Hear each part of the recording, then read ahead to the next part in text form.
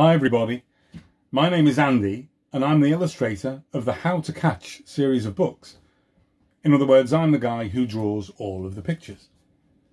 Now, one of the stories I've drawn is about a clever, crafty bird who wreaks havoc at school one day. And that story is called How to Catch a Turkey. Here it is right here. Maybe some of you have read it already. And there's the turkey on the back. Well, this morning I had an idea. Maybe you and I could have a go at drawing a turkey together. What do you think? Sounds good? Great. Okay, I'll start and then you join in whenever you're ready. Now, the first thing you notice about turkeys is they've got quite big round bodies, haven't they? So for that, we start off by doing a round shape, just like this. It doesn't have to be perfectly round, just round enough. And remember to leave a gap at the top because that's where the neck's going to pop out of later on. Also, you may have noticed I'm drawing on a computer today, but you can draw on paper, doesn't make any difference at all.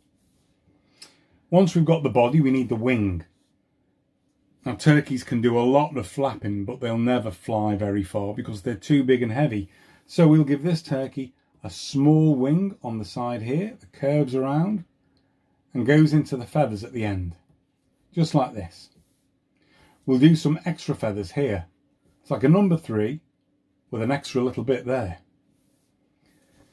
If you've taken a look at any turkey feathers, you'll see that sometimes the tips of the feathers look like they've been dipped into white paint. So we can do that on this by simply adding a little line at the end of each one, just like that. The back of a turkey is a completely different story to a turkey's wing. A turkey's tail is big and beautiful and spreads out like a fan.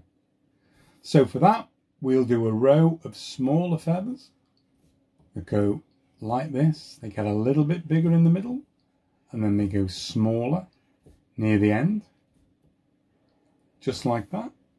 And then behind them, a row of long, chunky feathers, like this. Once again, all the way around, and these two can get smaller as they reach the end. We'll make these look as if they've been dipped in paint as well. We'll do a line at the tip of each one. And the smaller ones too. We can actually add more lines to these to make them look a little bit more feathery. So we can add the middle of the feather, like that. And some diagonal lines, just like this. We don't have to do this to all of the feathers, just do enough until you feel happy. When you've got a body as big as this, you need a good pair of legs to stand on, don't you? And usually a turkey's legs are quite short and squat, but I think this time we'll give him long, skinny legs. So here's the first leg, down like this, and the second leg, down like that. Don't forget the toes.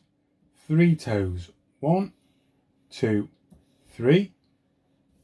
And the same here. 1, 2, 3. All facing forward. And then an extra toe facing in the opposite direction. Just like this. If you've had a good look at a turkey's legs, you'll see that the skin is pretty scaly, a bit like a lizard. So we can give it a kind of scaly effect on these legs simply by adding lines going all the way down and to the tip of each toe, just like this. They don't have to be neat because they're trying to look rather scaly, so don't worry about that. Just do each leg and each toe. And there you have it, scaly legs. We'll do a little bit of shading at the top too, where the legs meet the body. Next part is the neck and the head. I think for where the neck hits the body, we should give this turkey quite a feathery collar.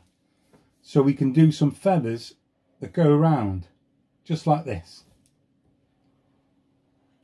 Actually, they look a bit like petals, don't they?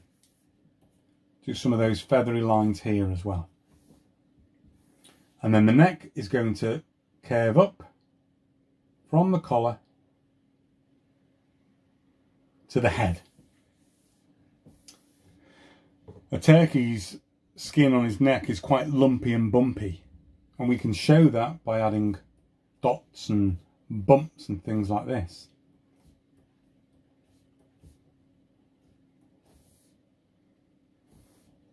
I'm going to do the beak next.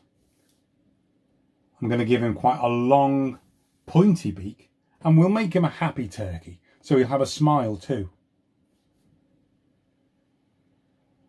And the beak goes all the way there to the corners of his mouth, and if you smile you'll see that the corners of your mouth make a shape, just like that. So we'll do that shape there for this turkey too. And we'll take the beak at the top down to meet it, and then we'll draw the bottom beak and we'll draw that up there as well. We can do the rest of the head now. Just an oval shape like an egg all the way round, and then meeting the neck just there. When you smile, it's not just your mouth that smiles, it's your cheeks and your eyes as well. So to show this on the turkey, when we do the eyes, we'll do this shape for the eye, and then we'll do a line here, curved, that looks like the cheek going up. We'll do the same for the other eye. And let's not forget the eyeballs itself.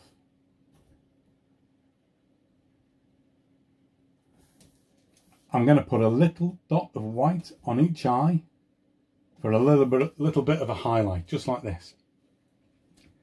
What have I forgotten? Oh, I know, a nostril. There's a nostril in the beak, and also turkeys have a strange flap of skin that falls down from the top of the beak. This flap of skin is called a snood, so it's quite a weird name for quite a weird looking thing. So let's draw the snood going down, just like this. There you go. A little bit of a shade in there.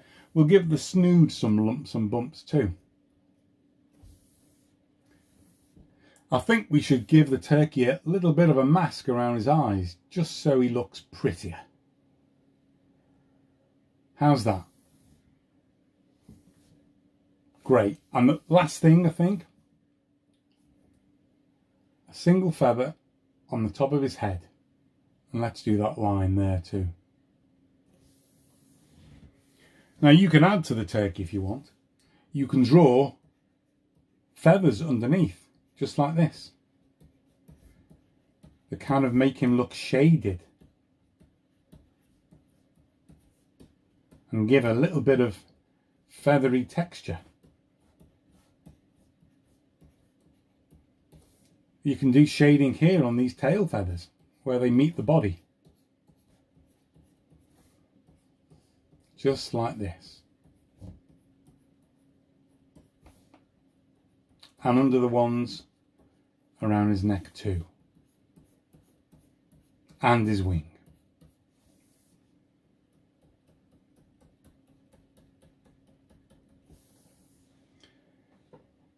Of course, the final thing to do is colour him in. Now, normally turkeys are dark brown or black, aren't they? But you can do whatever colour you want. Red, yellow, green, blue, pink, even multicolour if you like. It's entirely up to you. Well, I hope you enjoyed watching me draw a turkey like the one in the How to Catch a Turkey story. And I hope you have lots of fun drawing a turkey of your own too. Thanks for watching. Speak to you again soon. Bye.